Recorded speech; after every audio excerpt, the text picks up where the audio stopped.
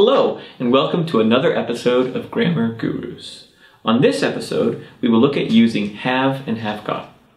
We will look at the difference in how they are used and how to form them as questions and negatives.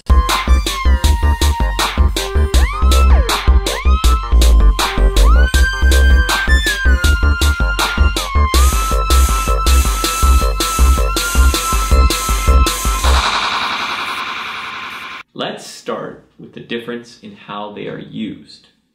There is none. Basically, have and have got can be used interchangeably. You can use either one and it doesn't change the meaning. Only the form changes. Both are used in the present simple tense to talk about possession, something that belongs to you, something that is yours. For example, I can say, I have a book. Or, I have got a book. Both sentences have the same meaning. Speakers of American and British English use both forms. However, speakers of American English use the have form much more often, and speakers of British English use the have got form much more often. So, if the meaning's the same, let's look at the form and see how that is different. I have got a brother. I have a brother. Okay, in the first sentence, the have got form uses both a helper verb and a main verb. Have is the helper verb, and got is the main verb. Normally, we would blend I and have together and make a contraction, so it would be I've got a brother. In the second sentence, the have form, we only use a main verb, have. I want to say again that the meaning of these two sentences is the same. Now, let's make questions out of these sentences. Let's look at the first sentence.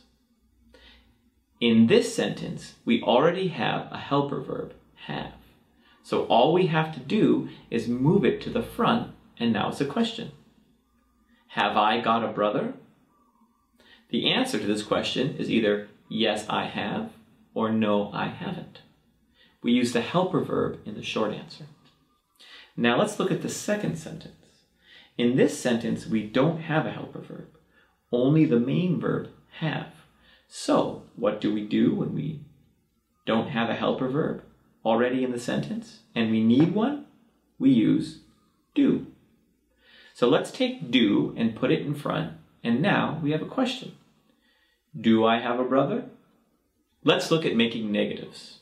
In our first example, we already have a helper verb, so we just add not, and it becomes, I have not got a brother, or I haven't got a brother.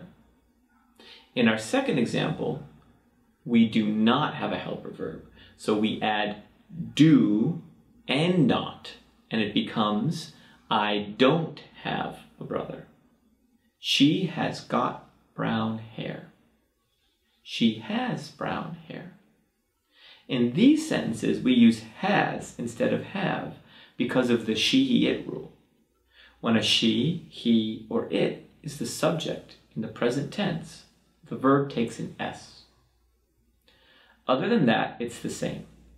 She has got brown hair is normally said as, she's got brown hair. Questions.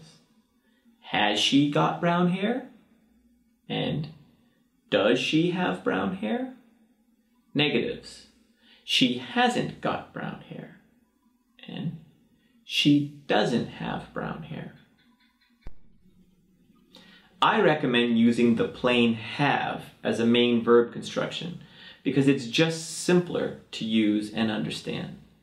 The have got form is a little bit odd, to be honest. It's the only present simple construction that I can think of that uses have as a helper verb. It looks exactly like a present perfect construction, but is used in present simple. Have got is used very commonly.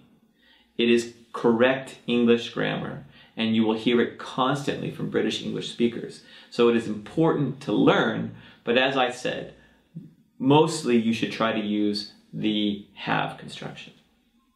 All right, well, that's it, and I hope you enjoyed this episode of Grammar Gurus. If you like this episode, go ahead and click the like button.